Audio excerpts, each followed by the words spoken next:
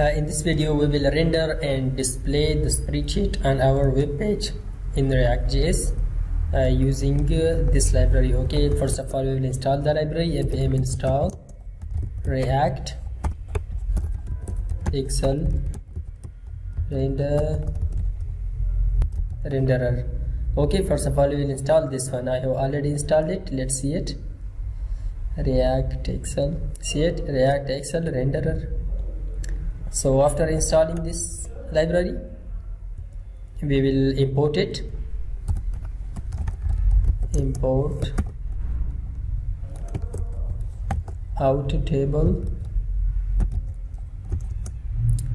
and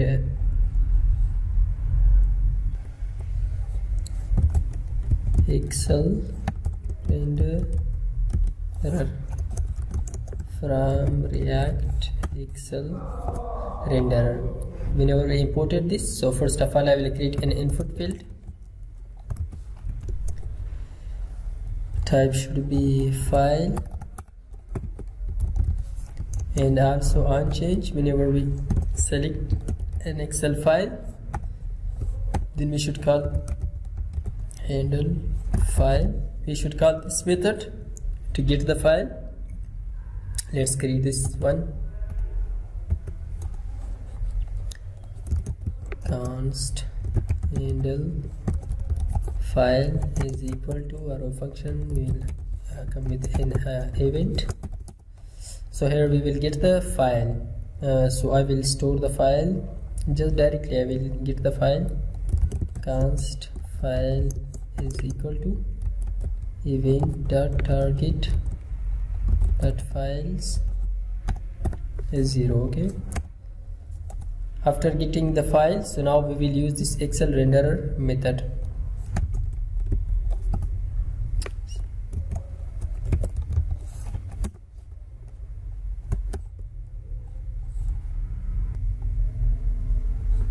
So our file, and we should have error and response.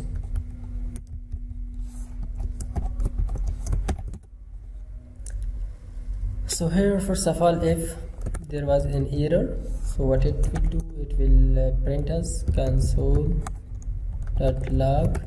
the error, print the error to else. So now I will declare two variables, two state for columns, for values, and for the header, one for the header. So let's create them. Const header set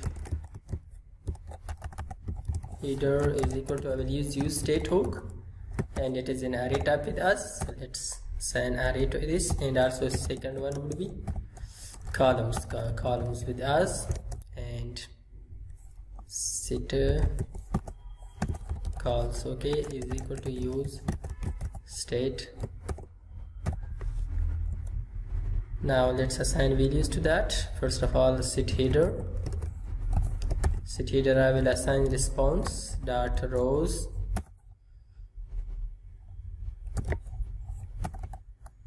response dot calls dot rows, sorry, and the 0 index. Okay, the 0 row, I should fetch the 0 rows from that. Okay, and the second, to put the columns or the values, set calls response dot rows. It will fetch all the rows. So now let's display our data. So to display the data, first I will declare a table. After declaring, the first would be header, and here I should have a table row. In the table row I should use the header, okay, to map the data from header. I should use this header that map, and here should be header and index. Let's declare th and assign a key to it, that would be I, and print the header here, okay, the name of that. Okay, so let just add some design to this class name. Style, sorry, style is equal to border collapse is equal to collapse, and also not is equal to, it should be column, and also let's add margin, that would be 10 pixel and auto, and the same this should be for copy.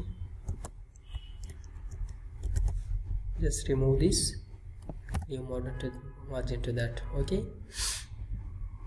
and let's now add the same. Now I will fetch the body, and here I will map the data, calls.map, and here we will use, so by default this columns, okay, this has the value of I will just change it to rows. Okay, leave it.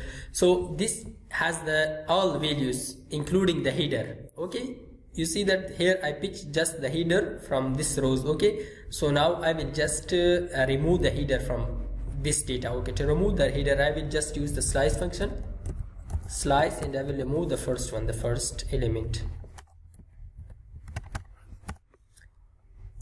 and here just write call and index,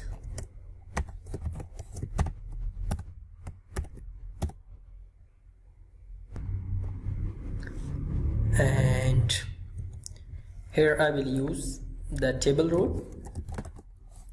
I will assign key to this table row, key should be index, and now I will use again the map function for it. Here I just pitch the, this is just the first row or second or third row with me. Okay, so now I will pitch the data of this row. To pitch the data of rows I will just write like call.map, sorry, .map, and here I will write C and index. Here I will print the table data. I will assign key to this, that would be I, and I will print the data, that would be C with us. So just I will add the border collapse, the border.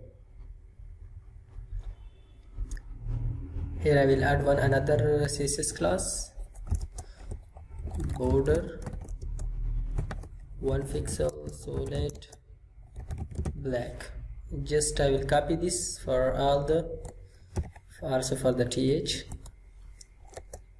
Here I will add this. Okay, and same too for table data.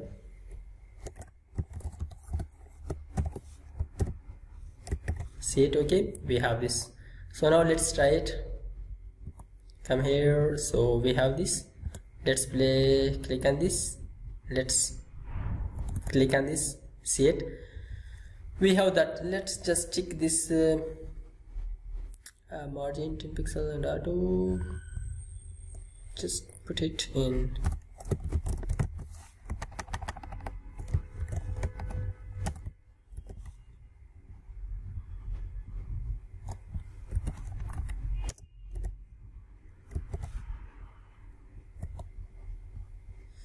Yeah, it's okay. Okay, leave it right now. So it was fetching data from an Excel file, so you can design that, just it is an Excel file with us. See it, we have this data here. So you have this concept, it was all about fetching data from an Excel file.